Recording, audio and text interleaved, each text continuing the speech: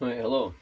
Today we're going to show you how to change the piston inside your own 50cc air-cooled engine. This is a two-stroke engine. This one happens to be from like a mini Moto. It's like a chainsaw style, or it's air-cooled, so there's no chamber for water to circulate around the engine, so it's basic and straightforward. Now on a normal 50cc engine, the head might just stick out, so you can just wait for the next part.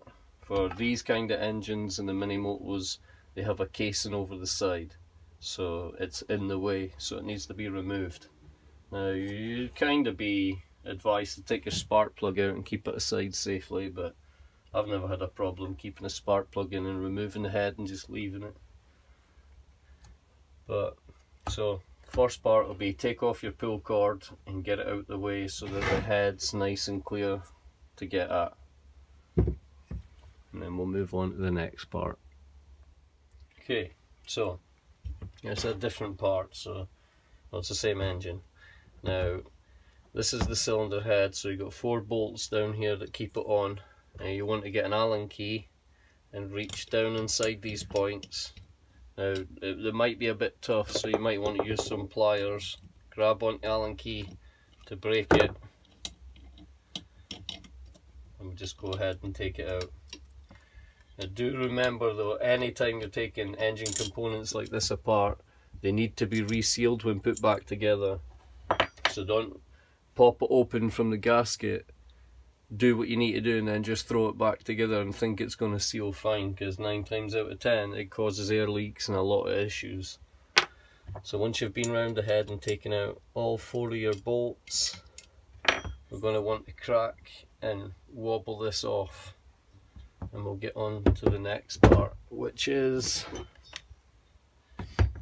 removal of the head. Now when this head is on, there's 2 rings that are like spring rings, and they're squeezed tight and they're inside a tube. So when you pop off the head, these springs want to just expand out a bit. So wait there, we'll get you closer in. You can see some stuff. So any first timers don't need to panic. Right, these are your rings. They're as wide as they look and they stick out. These can wear away. That's what they're designed to do. So when these wear away, you could be riding your bike and it's going fine, and as it starts to heat up, blah, your bike starts to die. That's a telltale sign of these things going. Now, these are fine, but you're going to want to take yours out, so we get a hold of the piston and we just pull. That way it just extends the Conrod to its furthest point. Now inside the side of your piston, you've got a little spring that curls around. You want to just tug it so it shrinks and pull it out. Right, there we go. That's the clip out. You don't want to lose that, that needs to go back in. Now from here I usually just pop the bar in the middle through. It's not happening because I'm at the wrong side.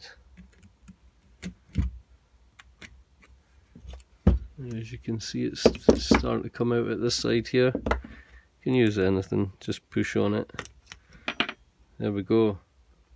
You don't have to push it all the way through, and there it is off. Now inside your Conrod up here you have a bearing called roller bearing. It's got loads of little pins. This one actually looks like it's in okay condition. Surprising. So if yours is okay, you can keep it there, but by far you would be better by slotting in a whole new set. But like this doesn't seem to be like it's going to be any problem, and it's no problem to pull them apart in a few minutes, so having to stick a new one in all the time, you don't have to do that. So then you would take your new piston, which wouldn't have a wrist pin in, you wouldn't, it would come in a bag, you wouldn't know which way was which. So you look on top of the identifying mark, which is here, and that lets you know it's where the exhaust blows out. So we look on the engine for the bottom of the engine, which is here. So we want the arrow facing the bottom of the engine. That's the way it's going to go on. Then we pop our pin back in by just wobbling it backwards and forward until it seats. We push it all the way through until it touches the other spring that we left in. Only, right enough, on your new piston that spring wouldn't be there, so when you get your piston, shove one of these springs in. I'll show you how to do that in a minute. So now that's in place, we get our little spring and we fit it in by hand the best we can. Loose side first, so the side that's not all curled up. Oh, be better off just holding it with the pliers first. And we basically just want to squeeze and twist until that seats in a little ridge inside there, and that's it on. Now you have your new piston on. Now your rings are going to be on it, and remember what I said about these need compressed. You don't want to just randomly squeeze them. Now there is pins on the piston. You want to make sure they're rolled round and touching at different angles so the air doesn't just blow through or the combustion. Right, so we've got that. We sit it. Now we know this is the bottom of the engine. Our arrow on our exhaust is facing the bottom of the engine. Now when we pick our head back up, we got to get the exhaust port at the same side. Now to start with, you just slip it onto the head of this, on the head of the piston. Hold on. I'll bring you down.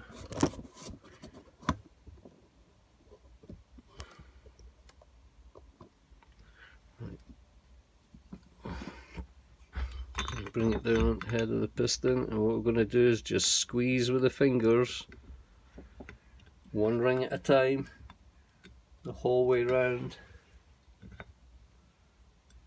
and then go down onto the second ring, follow it down underneath as well.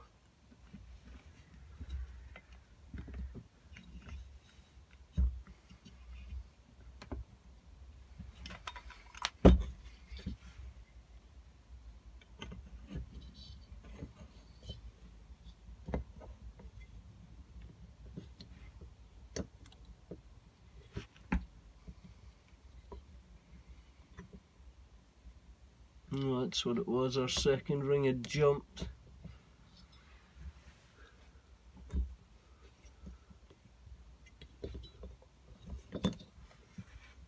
And just lightly press down as you follow the ring around, pressing it inwards.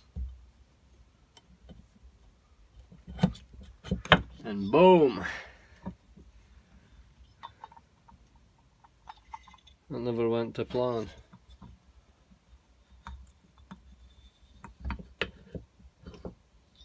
There we go. And then we would just start. Now I would advise you, when you're putting your head back over the piston again, you'd really want to get some 2-stroke oil, any, doesn't matter what it is, and just rub it all around the rings and the piston, up inside the barrel, just so everything's lubed and gives it less chance of friction as possible. And then once it's back on, sometimes you wouldn't have these corners missing on your head. It would just be a complete square head, but there might be holes going down inside. That's how you would get it. And you just start putting your bolts in. You get them down to nearly bottom. You'd want to do that a star pattern as well. You'd want to start one corner, go to the opposite, take another, go to the opposite, just so it starts to get everything down equal, and once it's all nearly bottomed, you would just then lightly go until you feel a slight tug on each one, and that would have you set up for getting ready to tighten. Most of these bolts would be tightened with a torque rating, or advised not to go over, but slightly over tight, not over tight, just slightly over perfectly tight seems to work every time for me. But it's as simple as that. That's your piston changed, rather than paying somebody else to do it or going to get another engine. You can get these engines for like $50, but plenty other 50cc air-cooled engines are hundreds and hundreds of pounds, and to get somebody to work on it is a lot of money. So to just know a couple of basic facts, to undo some bolts, slide it off, remembering to use care. These things are very sensitive to scratches, so you don't want to be scratching it.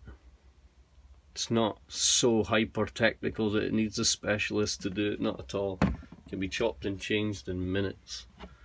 In fact, I've pretty much ran this video without stopping it, so there you go. There's a piston change, everything you need to know to fix that problem, or maybe your head's damaged inside, so you've bought a new head and piston and you just want to slot it on.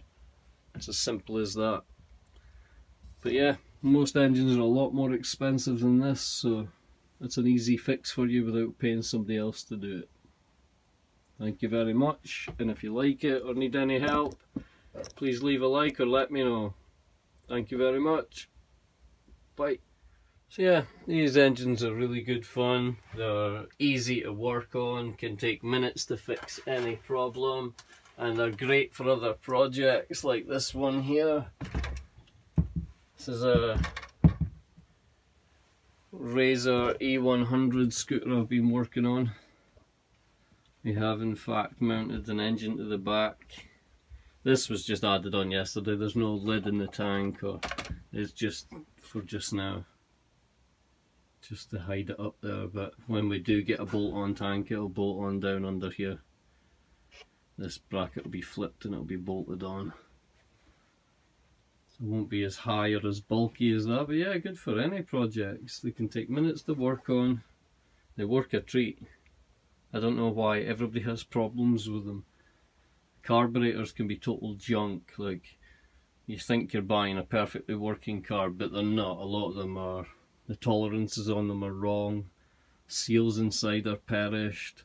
Gaskets don't work. The thread holes, the screws don't fit properly, so they rattle themselves out no matter what.